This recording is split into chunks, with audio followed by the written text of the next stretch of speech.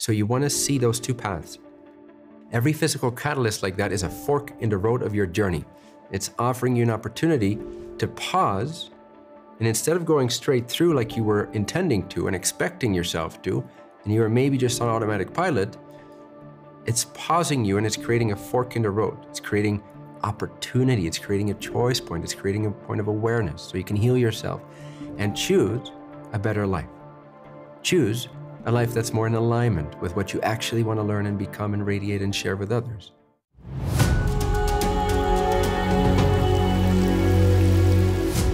My question would be if something physically are happening to us, physical issue. To me, I broke my ankle 6 weeks ago with a lot of pain and surgery, and it was extremely unexpected. And my question, and I know I created that, and I just wanted to know, was it just, I mean, is that just because out of our thinking, out of the seats in our causal body, or is something more behind that? It's just balancing something out or growing experience. Yeah. Beautiful. So paradoxically, almost ironically, you broke your ankle to heal yourself, not the ankle, yourself. So a lot of times, physical catalyst like that is actually a sign of, it's the first sign of healing ourselves, which is much more important because the physical body you don't take with you anyway. This is not who you are. You're an immortal, eternal being. This is just a temporary vacation. Who cares? You broke your ankle. Okay, it hurts. Okay, yes, it's unpleasant. Yes, but ultimately, it's helping you heal. It's helping you gain greater soul consciousness and greater balance as a soul. And evolution is what drives all of us. Going back to the one infinite creator, realizing the one infinite creator, that magnetic gravitational pull that makes us all seekers of infinite reality is what drives everything. So you broke your ankle to realize more of infinite reality, to balance yourself, to become more transparent and realized in infinite reality. So sometimes an illness is actually healing. First of all, I want to get that clear because we often demonize it, but an illness can be healing. It's healing the soul by making the body sick. Because what does that do?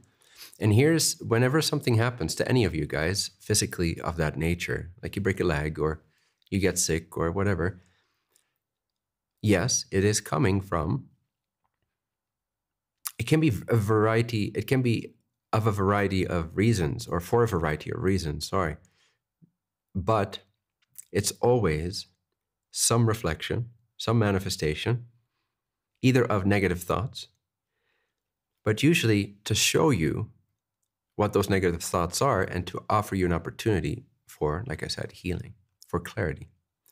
So our first response, ideally, is that we welcome the experience. For it still hurts, it's unpleasant, that's fine, you can acknowledge that. Like, I don't like the sensation, I don't like how this limits my movement. Okay, that's a human reaction, that's understandable.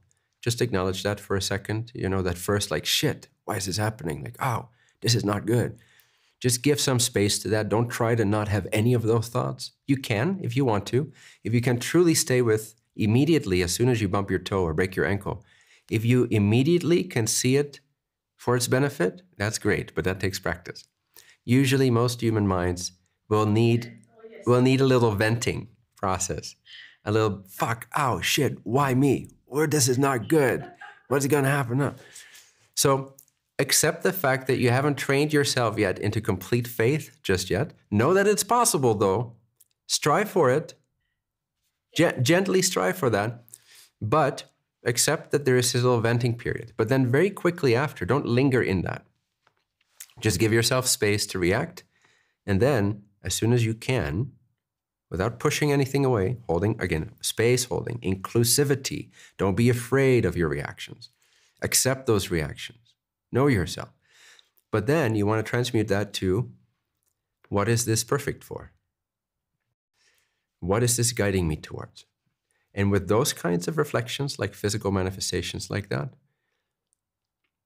usually the easiest way for the human brain to figure out what its purpose is, why it is showing up to this, to you, is to ask yourself the question,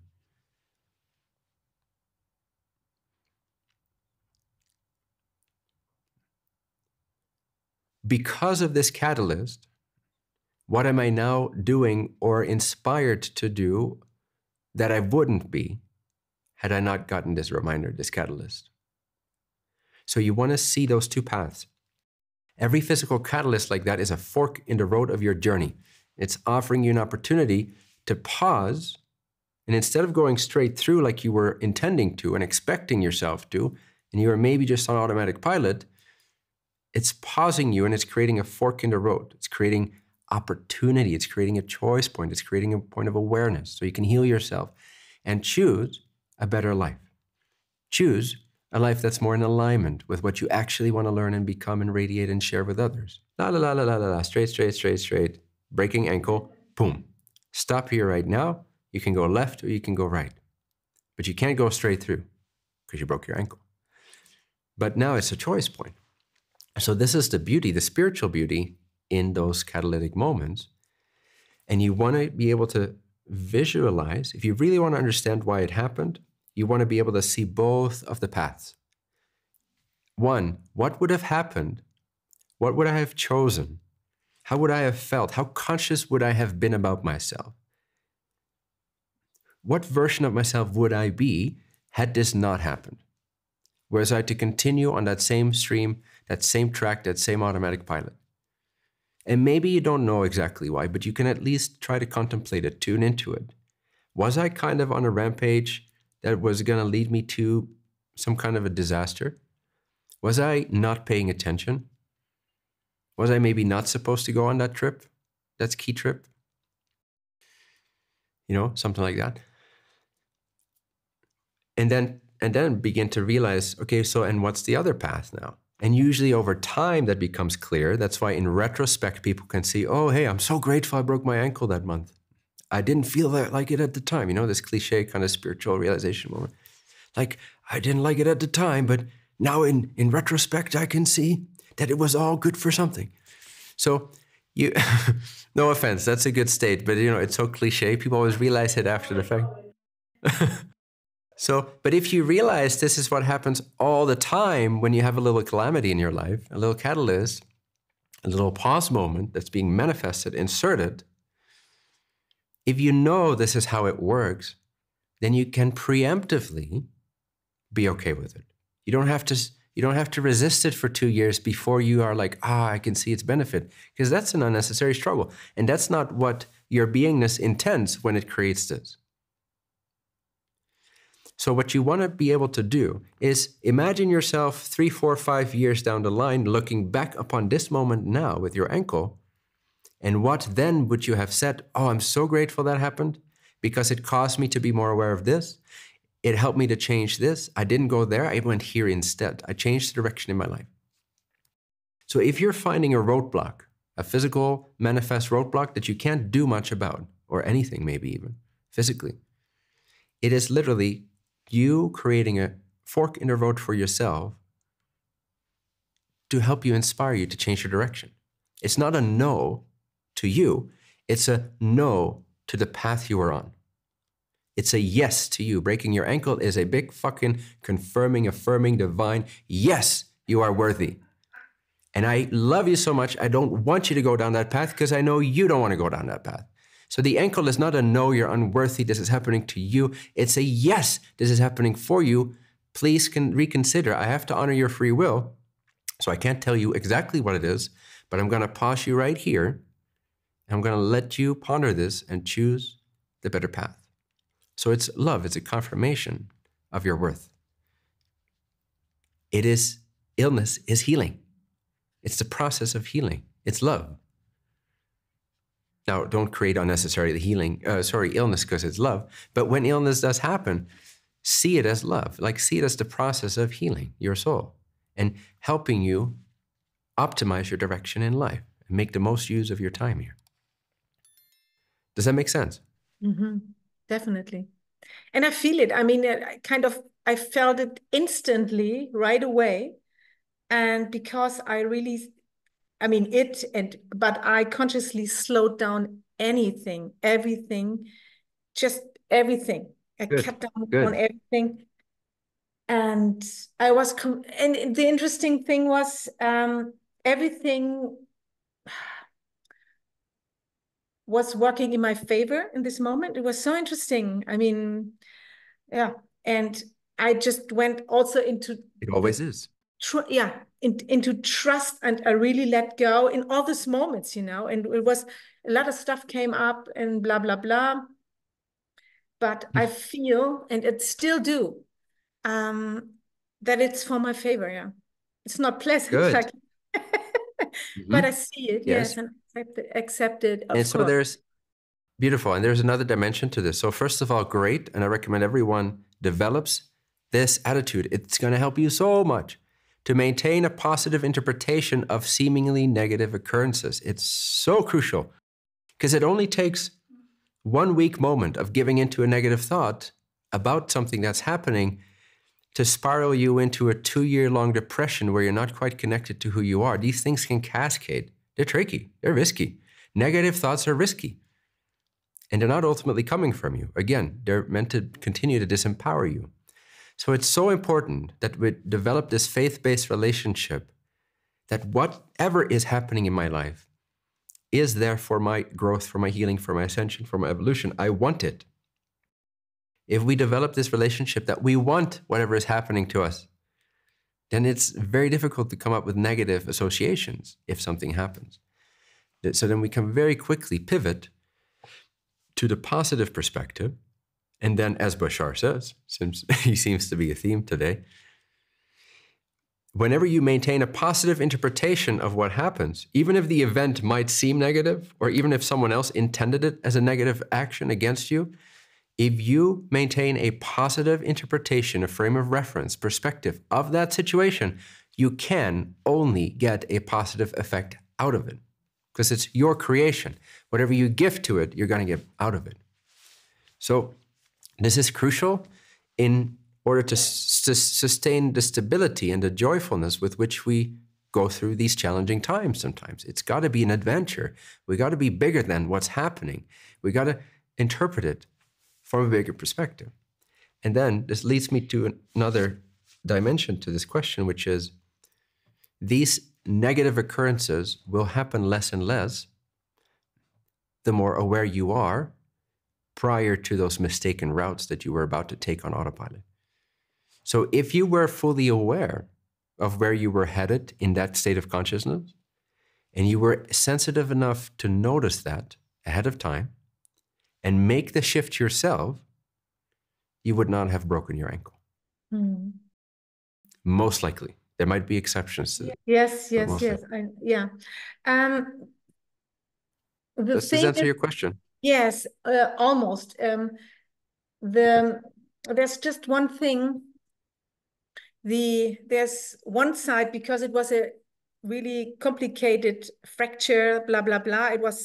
I got a surgery instantly, and everything went well. But one side is extremely sensitive with a lot of pain, and it looks like it can go in a maybe not in a complicated direction. So I wonder how I deal with that. Is it kind of the still ongoing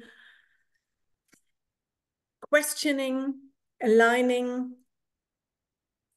with source, with faith, letting go, feeling through the Are way? you are you ready for a simpler Yes, life? please. Okay. Yes, I am. Are you ready for a purer, simpler way of being? Yes. Well, so then there's your symbolism. The ankle, which allows you to tread upon a path, a complicated fracture is showing you were headed in a complicated direction. And it's asking you, are you ready to do you realize, first of all, the pain that comes with a complicated, fractured self? Fracture also represents segregation, compartmentalization. Yes. Instead of wholeness. So the complication of the fragmentation of self will lead to a complicated, fragmented life path. And you were blessed to be stopped in this, in your tracks. And the very means that you need to traverse upon a path, which are your ankles, the most complex portion of that, Yeah. have a complicated fracture that on one side, it hurts. It's sensitive. So there's still a side of you which is still, in a sense, perhaps resentful or hurting over or attached to that complication. And the other side is not. But if you can unify that, then the pain will disappear on both sides. But I think part of the question here is that, are you actually ready? Because it's challenging for a lot of people to choose a simple life, to choose the simpler path. So if you're ready for it, then take this reflection as, where am I still being complicated unnecessarily? Where am I attached to complication, to fragmentation? Where does it still seem daunting to me to embrace a very simple, clear, beautiful, streamlined path? I know I want that, because who doesn't in the end? But I feel like maybe I'm missing out on this, or I'm relinquishing responsibilities, or whatever it might be. But ask yourself, what attachment to complications do you have left? Are you ready to free fall in faith, simplicity? Because faith is the simplest path of all. It's the highest, but the simplest. Because faith literally reduces all the separations and complications into one thing: God. This whole complicated life of, I need to manage my life, I need to control my life, I need to control my destiny, make sure I get there, do it this way, on this timing. It's all replaced by the simplicity of faith. And you can't walk on your own. You see? You can only walk with God. You can't walk on your own two legs.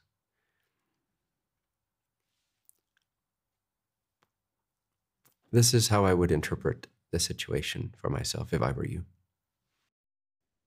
I just love it. Beautiful. Yeah. And you will know that you're on the right track. This is for everyone listening. When you're seeking for the interpretation, after you've accepted your initial human reaction and you're okay with that, but you're not lingering in it, then you're moving on to a more constructive dialogue with yourself. You could visualize it as your higher self if you wish. And then once you ponder, what is this? How is this not an obstacle? It's a redirection. It's a signpost. Go left instead. This is not the way for you to go. It's not a no, it's a yes for you, but it's trying to guide you in a different direction. It just needs to grab your attention because we're so stubborn and complicated. So then, when you start pondering, okay, what is this? What direction is this trying to inspire me into? And what do I need to let go of in my consciousness to gain that greater mastery, and in this case, maybe purity or simplicity and faith? And then you will know that you're onto the right, that you've got the message of the ankle fracture, or whatever the catalyst might be. You will know that you're onto the message, that you're actually opening God's email or envelope, and you're actually reading the proper letter that was intended in this catalyst, because you got out of your own negative thinking and you weren't stuck in, why is this happening to me? God damn it, I can do this, da, da, da, da. Then you're not opening the envelope. You're not reading the letter from your higher self. But once you've given space to that, you are reading it. When you know you are reading the proper message, receiving it, is when you start to feel exactly what you were embodying there is, oh, I love it. This is so cool. I can see it. When you have that sense of clarity and the whole thing, for that moment at least, becomes obsolete, you're no longer resisting it. You're like, oh, of course, awesome. When you're lit up by what you're realizing, you know you've got the message. And that is the way to think and go and appreciate.